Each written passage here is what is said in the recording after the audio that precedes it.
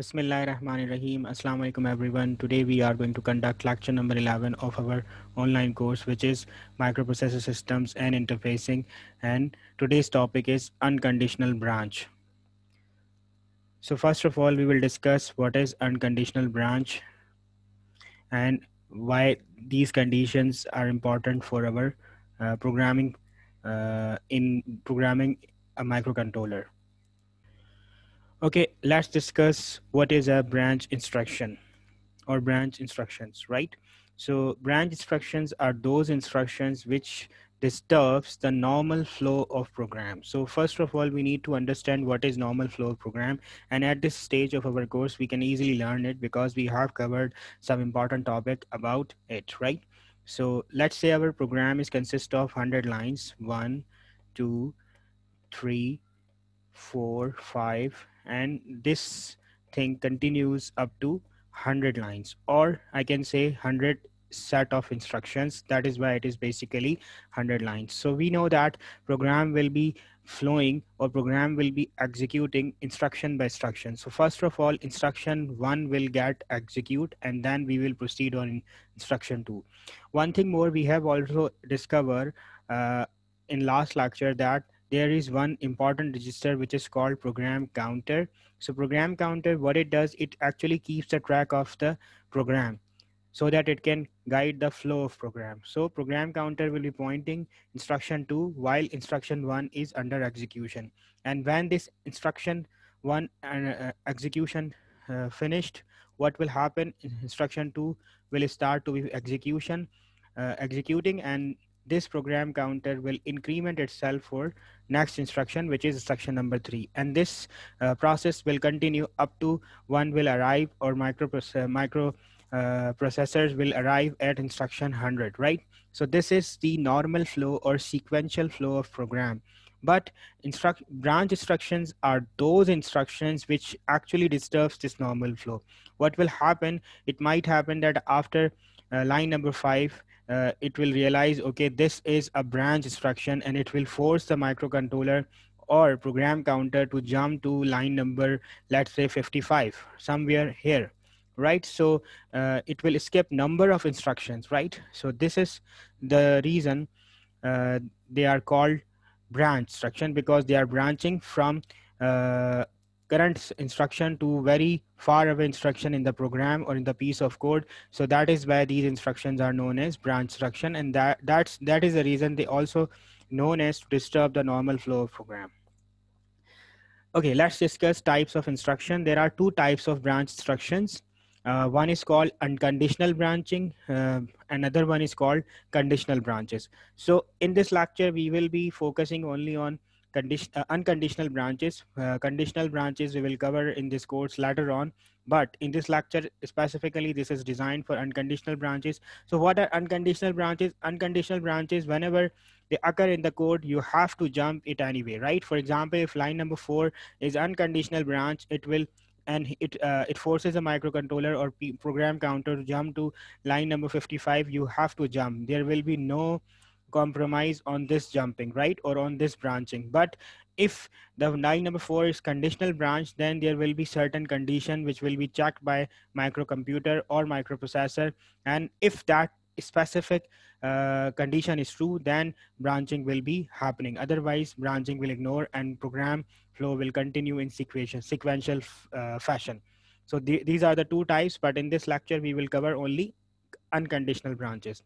So unconditional branches, in unconditional branches, again there are two type of unconditional branch, right, which are available in PIC microcontroller. Since we are focusing on PIC microcontroller, so one is called short branch, and short branch, the branch statement would be branch, right? So this is our important statement for short branch. Why it is called short branch? Because it consists of 2 bytes. The size of instruction, we have already learned it, that PIC microcontroller follow the RISC architecture, which avoids the variable size of instruction. That is why short branch is designed or short branch instruction is designed to make it the same size of other instructions. We know that most of the instruction, even 97% of instruction used in PIC microcontroller are based upon 2 bytes, right? So that is why short branch instruction is also following 2 bytes, but this 2 bytes let him allow to jump within the limited range of the code, right? You cannot jump to the end, to the up to the end of the code, and these things we will these technical terms we will learn in coming lectures, when we will focus on the program memory, how long we can jump and how far we can jump. So branch instruction is a short branch because it has jumping capability, and it jumps unconditionally. There will be no condition to check at all, but it will jump within the short range. And what is that short range? We will define those terms in later lectures. But so far we know that branch instruction is a short branch instruction, and it is consist of 2 bytes only because it meets the criteria of RISC architecture. And then we come to long branch. Long branch is basically again an unconditional branch, and it's a statement or a keyword is go to, and we will see it very infrequently. We won't use it because we will be writing in this course very small number of instructions code, right? So that is why we will not focus on go to command, rather we will be focusing on branch command in this course. But go to command is long branch, and it is basically 4 bytes. As I told you, 90% of the instructions were composition of 4 bytes, but there are some instruction, and one of them is basically go to, which is not following the fixed size. It is basically 4 bytes instruction. So that means it is not, it will take more time to get executed. That is why we will also avoid go to command, right? Okay, let's do some example for unconditional branch instruction, and we will be focusing on short branch. Okay, in this example, we are going to take the same example that we learned in the last lecture, in which we connected an LED with port B. So one can see that this is LED and this is connected to port B, and port B's pin number 1. We know that port B's consist of 8 bits starting from 0 to 7. So it is connected to pin bit number 1, or RB1. So we will be writing a code to turn on the LED that we wrote in the last lecture as well, but this time we will also turn it off, right? So let's start our code.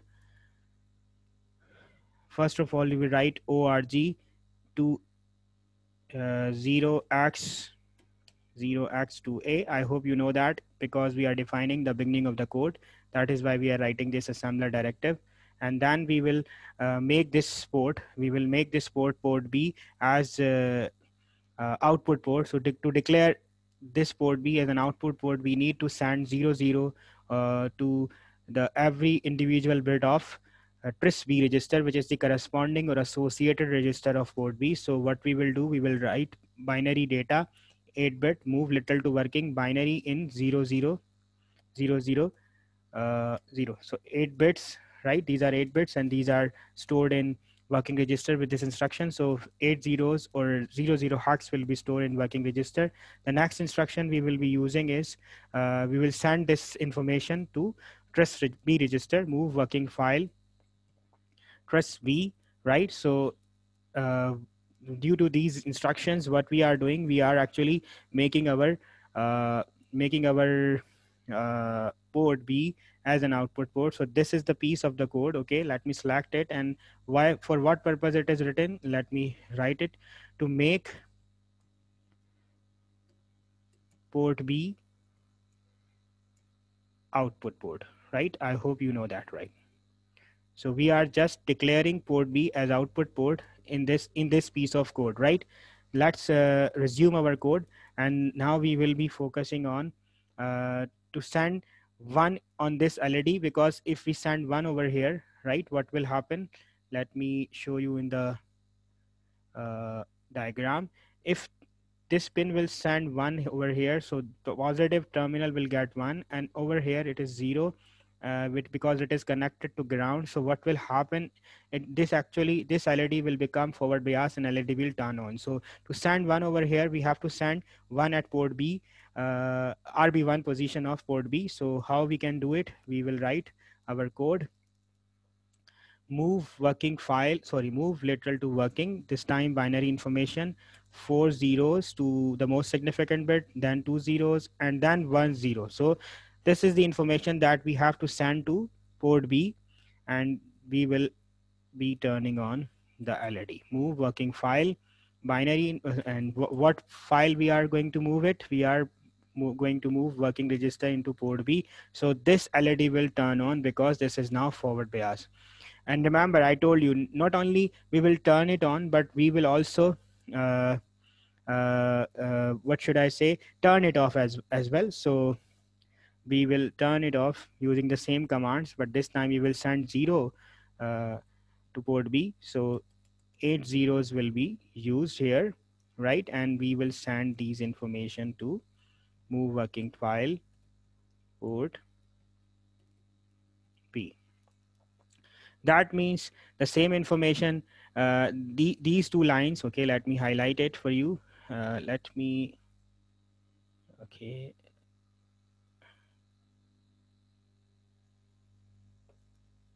they are here, they are here. So this piece of code is written to turn on the LED, and then this piece of code is written to turn off the LED. I can also write it for you just to remember it. This is to turn off, turn on, and this is for turn off, turning off purpose, right? So we know that we are going to turn it on, turn it off. Now we have done it, and we want to repeat this procedure. So we will be accomplish this task using the branch condition, or the short branch condition, which is BRA, or branch, right? And we will jumping it to backward because we want to repeat this procedure. So let's say we define a branch, a label. Label could be anything that you can define in alphabetical order. So for example, I want to say branch repeat. Repeat is just English alphabet or English word which you can use. So I can use A, B, C, X, Y, Z, whatever you want. So I'm writing repeat, and then I can just simply say that over here, repeat, right? So what will happen? Uh, branch will force, branch condition will force this code to be repeat to this point, and then this procedure will repeat, and then this procedure will repeat, and branch will again repeat it. So this will be an infinite loop, and it is an important example of embedded system because now microcontroller PIC18F452 is serving as uh, embedded system which will run for infinitive time, and it will be performing same example or same application because this application turns on this LED and then turn off this LED. So this mechanism will continue for infinitive number of time, and this is an important example of embedded system, right? And we are achieving it using short branch, which is BRA, and by using the label repeat, and repeat we are using the over here, right? Remember, I did not use repeat label before this code. Why? Because this code is written just to make the port P as an output port, which can be done only once. But turning on and turning off, this is the important part of, these are two important part of a program which we want to be repeated. That is why we are actually using repeat label over here, right? One thing is missing in this code. Just to terminate the code, we will actually writing here and, right? So now org 0x2a is it is an assembler directive, and is assembler directive, and both are directing assembler that okay, from this point you will start your code, and this point for code will be finished. You don't need to go for further because and is used here. I hope you have understand the concept of short branch and unconditional branches. If you have any question, you can ask and post in comment section.